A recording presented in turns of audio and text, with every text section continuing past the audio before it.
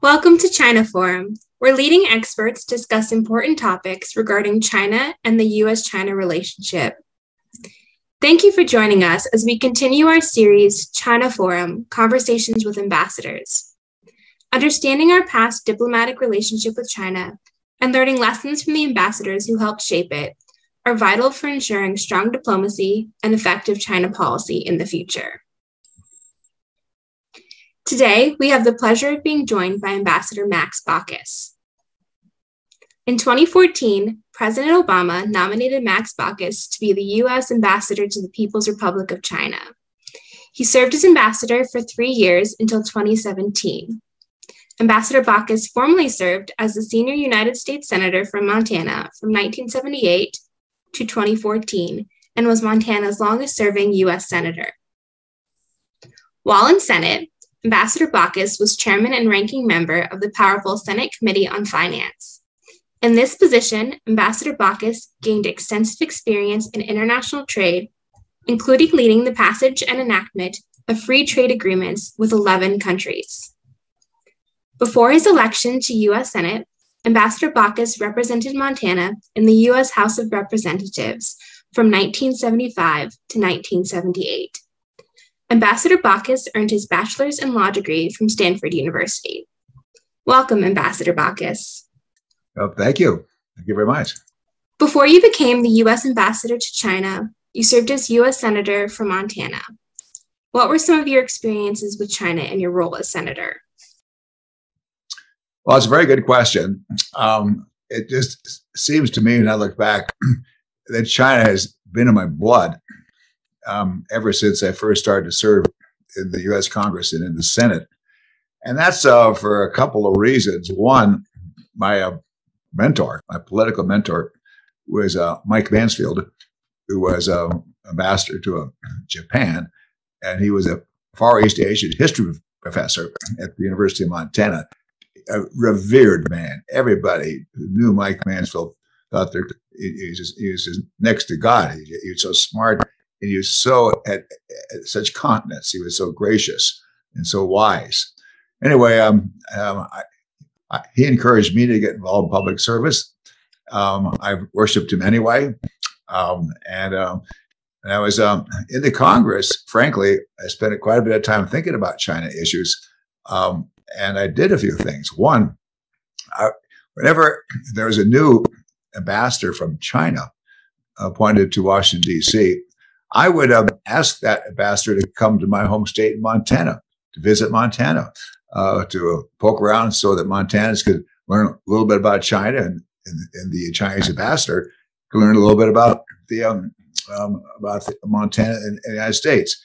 And there's a long list. Zhang Yusui, the most recent ambassador from China, Sui Tenkai, was another, and interestingly, Yang Jiechi.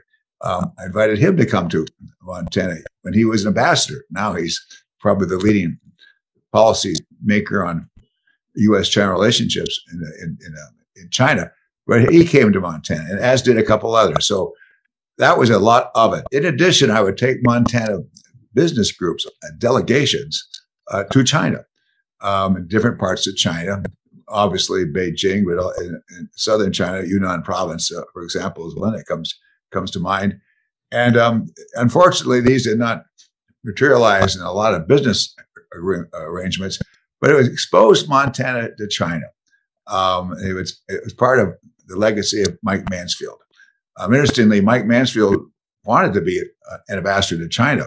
When he left the United States Senate in 1976, that was his first choice. But unfortunately, that position was already taken by Leonard Woodcock. So Mike took his second choice, which was Japan. But he's a huge influence on me personally, and a significant influence in the state of Montana. So I was quite involved. There's also kind of a deeper, more subtle, but maybe as strong reason that I'm interested in China, and how I was all the time that I was at public service. That's because when I was in college, I took a year off and I hitchhiked around the world from 1960, August 60, wow. From August 62 to August 63. But more than that, when I was in Africa, it just hit me as kind of an epiphany that the world's getting smaller, our natural resources are diminishing, and if we're going to do better as people, we need to work harder, to work better together. It just an epiphany, just hit me when I was in the middle of Africa on this trip. And so I've been involved, very interested in trying to work out arrangements, agreements among and between countries, because we do have to work better together, in my judgment. Clearly, China is about to be the largest economy in the world, is a country that we have to work with. Your career in the Senate definitely reflected this emphasis on international relations and trade. Can you discuss the U.S.-China Relations Act of 2000 and China's 2001 entry into the World Trade Organization? Yeah, that was that was very important, obviously, and important to me personally. During one trip when I was in China, I was very fortunate to meet Zhu Rongji, Premier Zhu, and I was very, very impressed with him. I thought to myself, holy mackerel, this guy's smart. He is an amazing man. And he was talking about the Chinese economy. It was a small group. I was in the small group with him. And we started talking about WTO. And I just felt, as a general principle, that it made sense for China to be part of the World Trade Organization rather than outside of it, that we're all working the same set of rules, the same procedures, that better off we're going to be. And second, is China is such a big country, it's just huge. It made sense for China to be a member. It was a slam dunk for me. It was just obvious that that should be the case. So I pushed for that. And frankly, it was Premier Zhu who also said to me at the time, remember once at the White House, I was with President Clinton, and Premier Zhu was there when I was walking out of the White House talking to Premier Zhu and about WTO and PNTR. And he said to me, well, we really need this. And said, push me hard. Push me, Premier Zhu, very, very hard, because the more you push on me, the more I can push back in China. I can push back on some of the non-reformers in China, some of the people in China who are opposed to China's entrance to the WTO. Well, that made good sense to me. And so I kind of ramped up my efforts to get WTO passed. And I pushed very hard for PNTR for China. In fact, the word normal is really is from me. I'm the author of the word normal. It's a very small point, but with all the other, like Russia PNTR. I'll tell you, I have deep scars pushing for PNTR for China. This basically from the more liberal members of the Democratic Party. Remember, back at that time, we were the United States Congress was granting annual conditional extensions of MFN to the communist countries, and that was basically a relic of a statute called Jackson-Vanik, passed a few years earlier, based on Jewish immigration policies from communist countries. It didn't have much to do with trade; it was Jewish immigration. But anyway, that was the law, and until China entered WTO, we passed most favored nation status permanently for China. Up to that point, it was conditional, it was annual, and it caused a huge problem because it was conditional and annual. That meant that members of Congress had all kinds of conditions that they put on as riders and amendments before they vote for an annual extension. A lot of them had to do with human rights. A lot of them had to do with PLA allegedly manufacturing products in competition with American companies. It just made no sense to me with all those conditions to be on. Rather, let's deal with those issues separately, not as a condition to a permanent normal trading relations status with China. But anyway, we finally got it passed. I have deep memories of the scars from Democrats, more liberal members of the Democratic Party, vitriolic accusations privately, mostly against me for selling out. But I didn't make a difference to me. It was the right thing to do. It's the right thing for China to enter WTO and the United States to grant the same trading status to China as we do to other countries. And in fact, this is not known very, very well in the United States. We say PNTR. People think that, well, that favors China. No, no, no, no. It favors U.S. companies.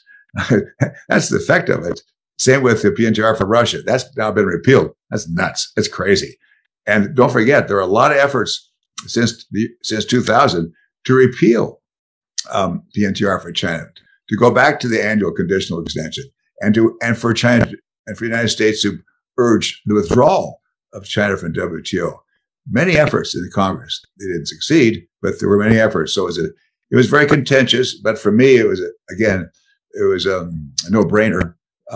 It's very clear to me that if we're going to work really well with China and China with the world, it makes much more sense for China to be a part of WTO, part of the club, rather than outside. Because if it was outside, believe me, I believe very strongly that the trading relationship we have with China would be much worse than it is even today if China were not in WTO. What do you think some of the legacy of that move back in 2000, 2001 is still being seen today? Well, it's bubbling. I think that it's for some, it's a bit of a backdrop for their efforts to be very critical of China and in favor of putting tariffs, as President Trump did, on Chinese goods coming to the United States, and being very restrictive on Chinese investments in the United States. It all comes down to a very simple fact, and that is that China is a rising power. The United States is established power. At some point, the Chinese economy is going to be larger than that of the United States, and that is a very, very hard pill for Americans to swallow. Most Americans who have exceedingly short attention spans anyway, and most people in most countries do, just cannot conceive of a time when there's another country larger than the United States, another country whose economy is larger than that of the United States, and that is the basis. That is rising power facing established power. It is the cause of consternation back then and consternation today. It is the defining question that's going to have to be resolved. Hopefully, resolved better than otherwise, but it is the question. And that's a major legacy of WTO, PNTR. That is, they were just examples of the debate that is ongoing now with respect to the economic relationship between the United States and China. Let's move forward to when you were nominated to be the U.S. ambassador to China by President Obama in 2014. Can you talk a little bit about what that was like? Well, first, I early decided to just to not run again for the Senate. It was the most difficult professional decision of my life because I'd served the Senate 6 terms, loved it. That was a super job, chairman of the Finance Committee, by far the best committee in the Congress. But I'd done that before, and I wanted something new. So it was a very difficult professional decision for me to make, not to run again, but rather to have just jump into the ocean and sink or swim. So I decided not to run again. And then very soon thereafter, President Obama called me up and asked if I want to go to China. Man, oh man, I grabbed at that in a nanosecond. Absolutely. I really want to go to China. In fact, he telephoned me here in Montana.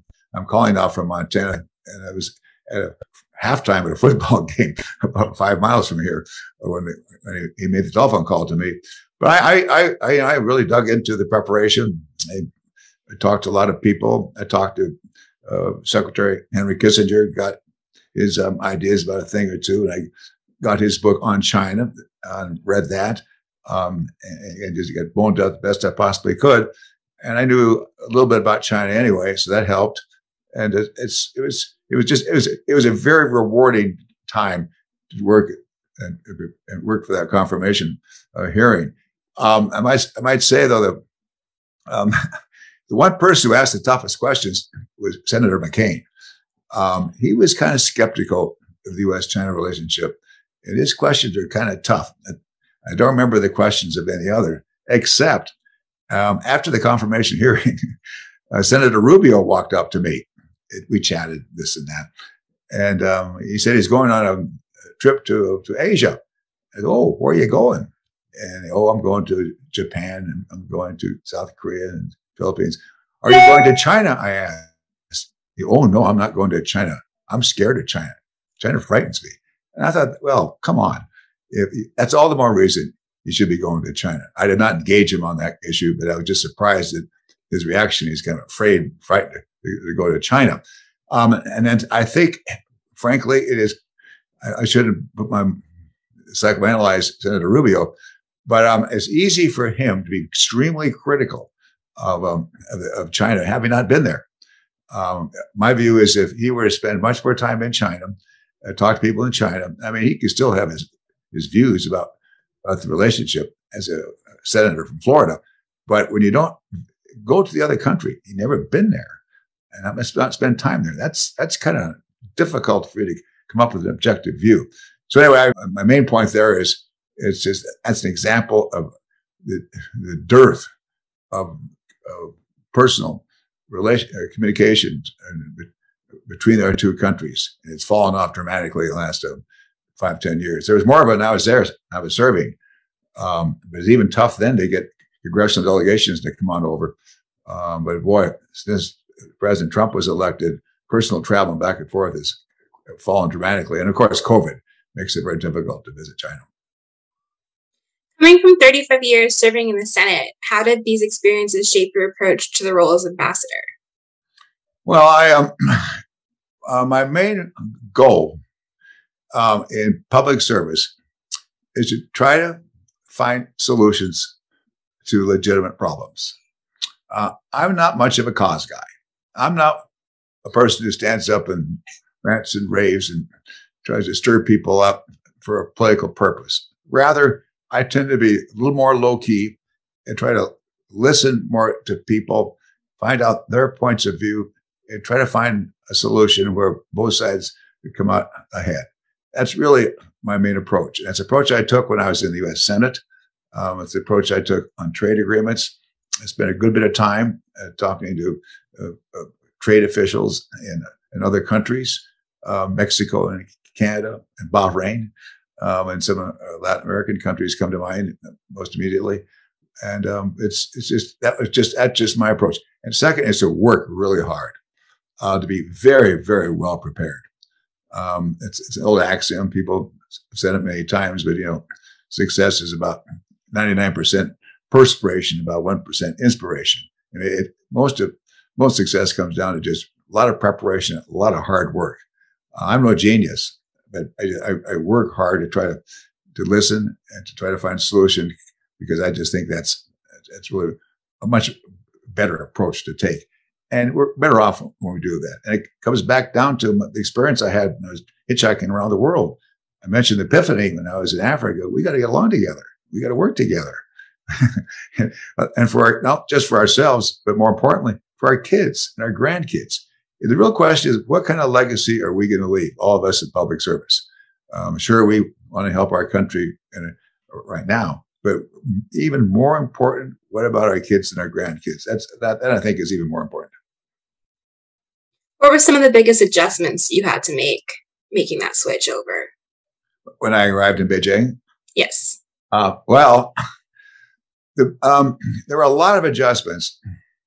One is I'd never managed a big organization. And the U.S. mission in China is pretty large. There are about 2,300 employees. Half are in Beijing and half are in the consulates around the country. And it was difficult. Add to that, the U.S. mission in China consists not only of the State Department, but virtually every other federal agency in Washington, D.C., that is Department of Energy, Department of Interior, EPA, CDC, you name it.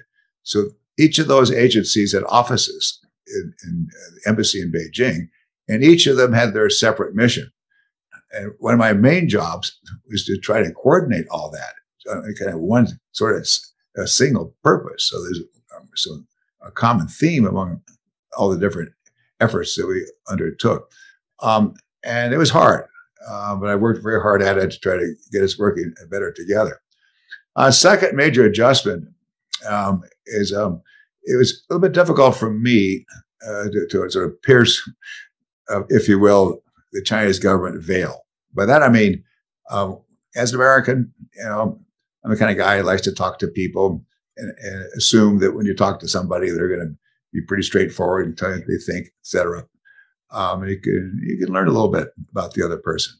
But in China, after I arrived and spent some time with the Chinese government, I began to realize it's very, very hard to have a candid conversation with anybody in government. And it's the Communist Party. I understand it. It's very tight. They keep their cards close to their vest.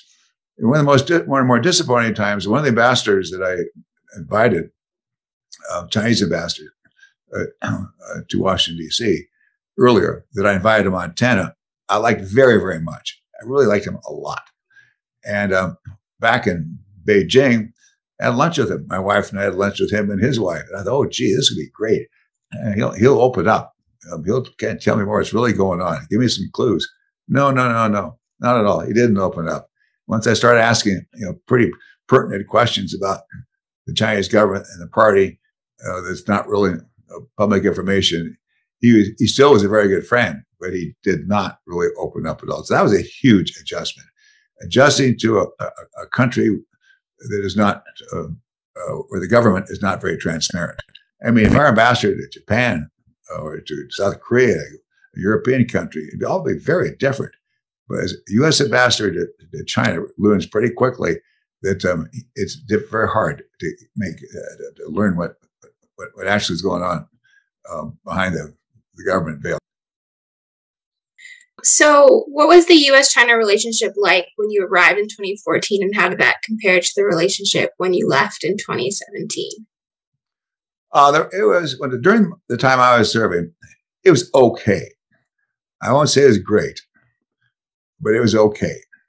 It was a time when the United States policy was engagement, when most decision makers, including President Obama and the Obama administration, felt that, gee, the more we engage China at all levels of interparliamentary conferences and things called SNED and cultural exchanges and CODELs and so on and so forth, the more they're going to be a little bit more like us.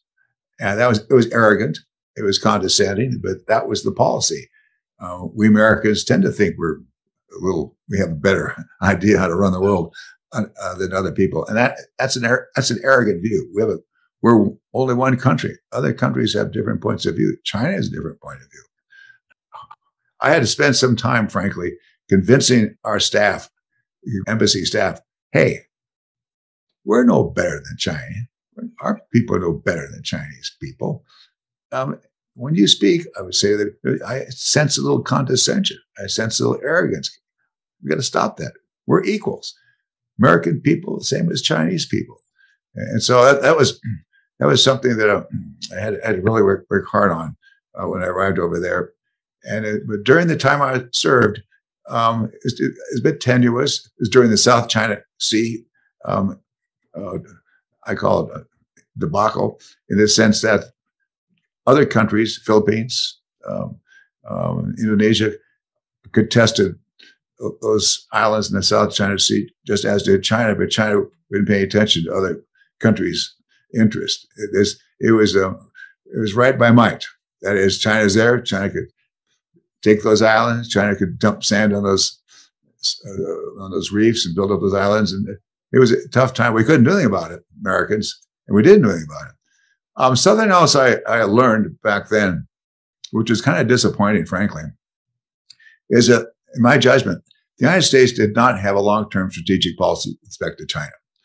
I'd be on a good number of meetings with the U.S. National Security Council in real time, and the conversation was very ad hoc. It was very reactive to what China was doing that day or the previous day.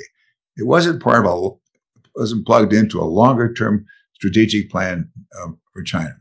And we've not done that. We've done a little of that, but we haven't done very much of it. We don't have one today that I can put my finger on, at least not one that's thought through. It's still very reactive, and it's that was an adjustment. That was a disappointment. And I would say that's something I learned when I was there. And we've got to change that. We've got to develop a longer term strategic plan with respect to China, or else we're going to be in deeper trouble than we already are. One of the milestones during your time as ambassador was the 2015 Paris Agreement on climate change. What was that process like, and what were some of the challenges? Well, that was really interesting.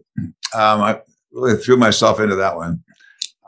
When I first talked to the Chinese leadership about the Paris Agreement and climate, and maybe President Xi Jinping joining with President Obama, it was like talking to a fence post. I got nowhere.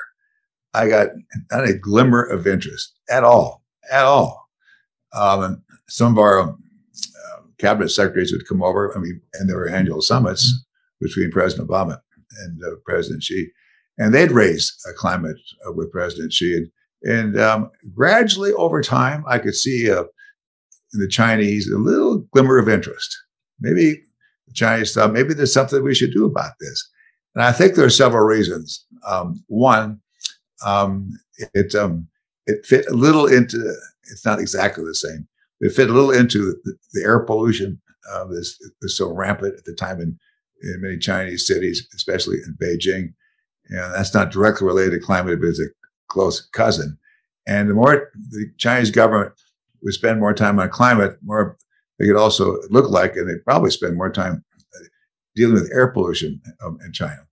And second reason I think there's a little glimmer of interest is because President Xi saw, hey, this is a great opportunity for me, President Xi Jinping, to be on the world stage with President Obama.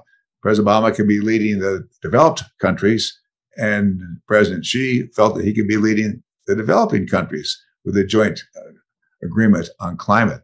Then there are other reasons too that I think that China became more interested in joining the Paris Accord. And one is it just as was the case with WTO. That is, just as Zhu Ji said to me, "Hey, push me hard, so I can push back on the non-reformers in my country."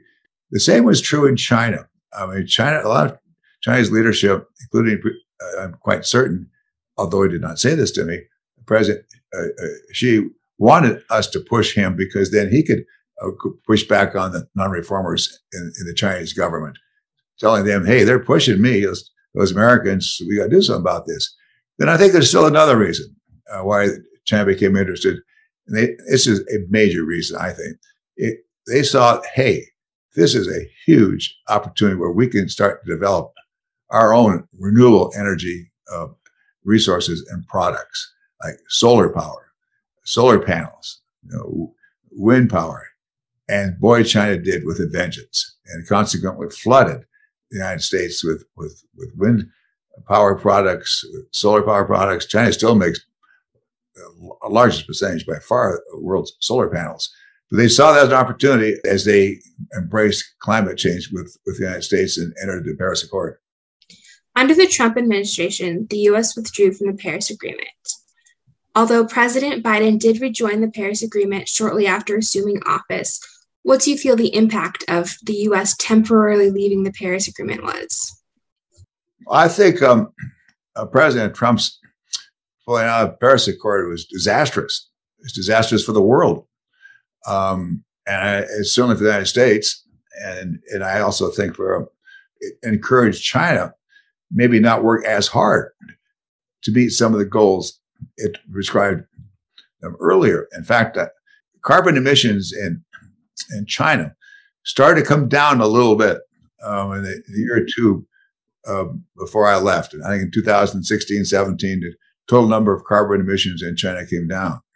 But then they've come up quite significantly afterwards. And I think there are a couple of reasons for that. One is President Trump's decision to pull the United States out of the Paris Accord. And that encouraged other countries to, hey, the United States isn't going to belly up and tackle climate. Why should we? I'm quite certain that has a significant psychological effect on the reason why Chinese carbon emissions have gone up significantly. Now, of course, there's another reason too, and that's COVID. And actually, the Chinese economy shut down a little bit during COVID, but Now that COVID is being relaxed, production and emissions, carbon emissions in China have gone up again. And so it's a combination of Trump, I think, and post-COVID, although Shanghai's got big COVID problems now, but post-COVID that caused increase in emissions. So Trump pulling out is a major problem. There's no question about it. What are some other key challenges or achievements from your time as ambassador? It wasn't a challenge, but I went all around the country. And I presented my credentials to President Xi. I told him I'm going to visit every single province in China. He looked at me, grinned. He said, well, that's great. And every time I saw him since that day, he asked me. I mean, he had a book on me. He knew how many provinces I'd been to at that point, maybe a year or two later. And he really appreciated my getting around, visiting all the provinces. And I loved it.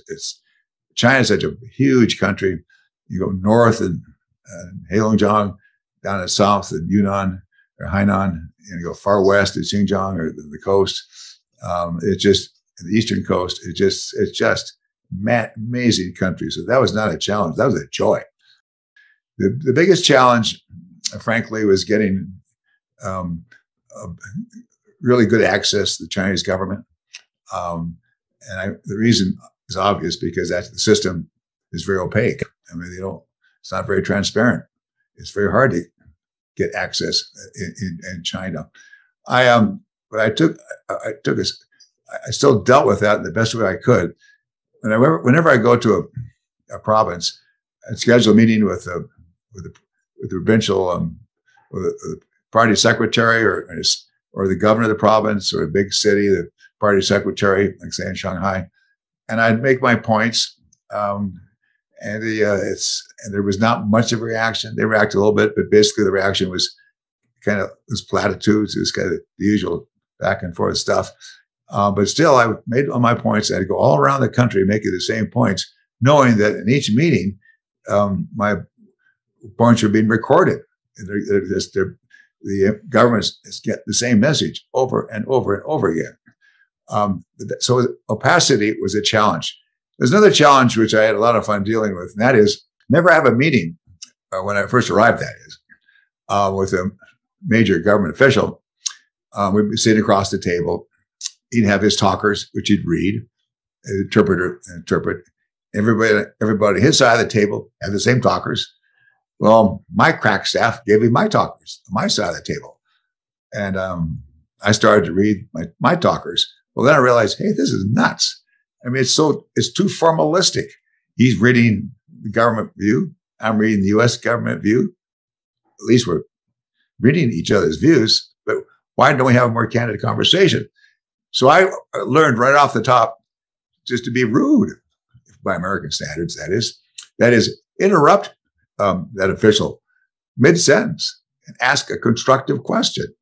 Like, gee, that's very interesting. Could you explain that more fully? Or I did not quite understand that last point you made. Could you explain it again?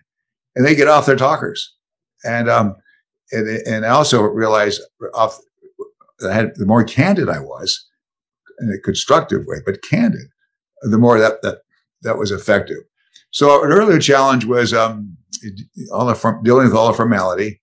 And the way I dealt with it is, again, urge the person I was talking with to get rid of his talkers and to be much more candid myself. Now, they wouldn't be as candid as I'd like, but at a chip away, it all helped. I also, frankly, had to train U.S. CEOs. They came over, not CEOs of big companies who've been in China a long, long time, but rather CEOs who were kind of new to China. I had to train them to be direct, ask questions. Don't just sit back and be nice and listen. Ask questions. That's why you're here. And the better the questions, the better.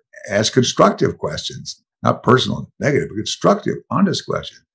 And I had to train even cabinet secretaries to do the same thing, make best use of the time. Once the sort of the cream of the crop, the U.S. military came over. These are all one-star level. And we met 20 or 30. I met with them before they met with the Chinese military. And I said to them, don't be too rigid. don't adhere too much to your military background by being too respectful of your military superior. Ask questions. Ask a lot of questions. And questions that are on the top of your mind, but you're kind of afraid to ask. Ask them. And so anyway, they did. And about a day later, I was at a big reception. I walked up to the host. I asked him, his Chinese host, I said, were my people too hard on you? Oh, no, he said. They were terrific questions. They were really good. And so that's a real lesson learned for anybody, any American in China. Ask really constructive questions and be very candid. I think Chinese are more candid than Americans. Chinese respect candor more than do Americans. They love it. And there are a lot of reasons I think that explain that. But I think it's very important for Americans to be candid. That's a lesson learned because it's better use of one's time. Definitely. Given your experiences both in the Senate and as ambassador, what advice do you have for those currently working on U.S.-China relations? Listen. Now, sometimes you're just going to get the party line, but you got to, it's the whole thing. You got to listen to the music as well as the words, kind of read between the lines, be very, very attentive, very empathetic to what's really going on. That's number one. Number two, be very candid, constructively, not personally, constructively. Ask good questions, constructive, candid questions, because they like that. Remember that as an American, you're no better than they are. I mean, we're just people. One of my favorite moments occurred when I was with one of those conferences. I think it was an SNED between the United States and China. I think Secretary Pritzker was leading it, and she was making her points at this meeting. There were about 200 people there, and I was with Secretary Pritzker. I was about 2 or 3 down on the table. She gave her talkers. Everybody on our side gave our talkers.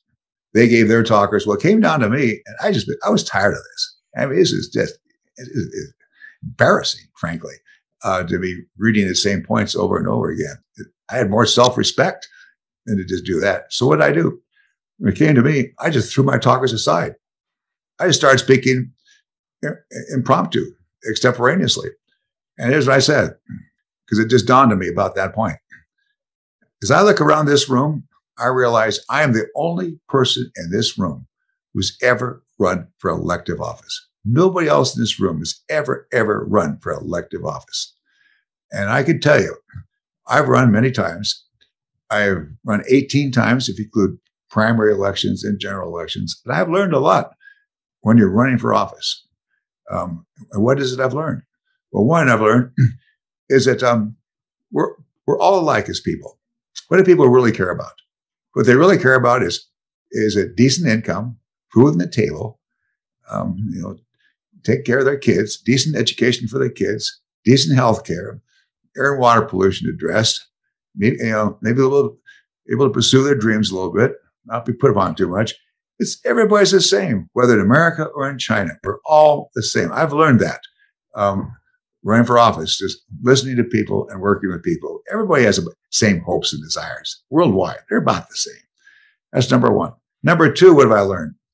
I've learned that people are pretty smart. After a while, they kind of get it. They kind of know what's going on, despite what maybe public officials say. It's still about what Abraham Lincoln said. You can fool all the people some of the time, or some of us you can't fool them. It's sort of the same point.